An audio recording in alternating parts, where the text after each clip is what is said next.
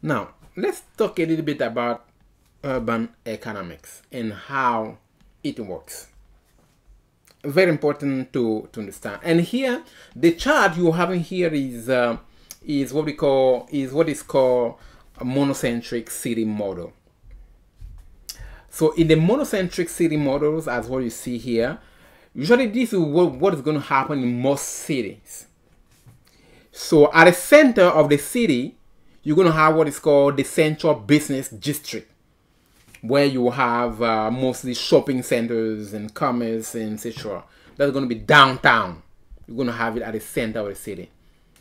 Then, one step away from that center, you're going to have what we call the transitional zone, where people will have office building. The people will be having their businesses. Sometimes you're going to have deteriorated housing, abandoned building in this number 2 area here. And one step again away, this is going to be the working class. Usually there's going to be the single family tenants. Most tenants are going to be closer to the central business district. Most people renting housing, poor family, they are closer. And one of the reasons is also because of the transit, the public transit. They have access to public transit. Okay. And you also have in this number 3 zone here, workers' residence. So this is where people will reside to sleep, etc. Then in number 4 here, you're going to have one step away, you're going to have what's called residential zone. In residential zone now, you're going to have single family. People wanted to own a house will be a step away. You can see here the difference. Most people renting, like here, number 3 zone, are closer to the central business district. But people owning, you want to own a house, you may want to go a little bit further from the central business district. So that's why you're going to have the upper and the middle class residency and the single family residency, etc. So if you have the single family residency a step away, that means closer to the central business district, you have any family residence there that are going to be multi-family.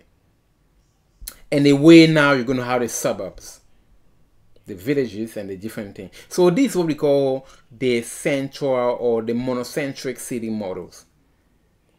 And I want to mention something here is, it is also based on the fact that usually if you're closer to the central business district, you're going to have low commuting time. Why? Because you have public transit. But you also need to remember that, okay, if you're closer to the central business district, rents are going to be higher. If you move away from the central business district, rents are going to be lower. Housing rents, land rents, and anything renting are going to be lower.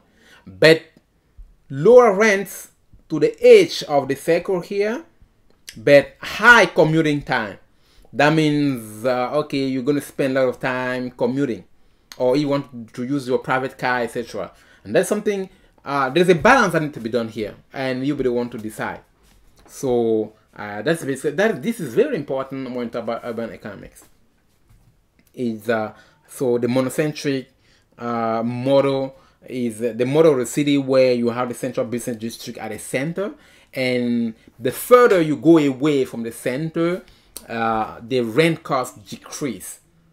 The rent cost decrease, and commuting time will increase. So that is what we need to remember here.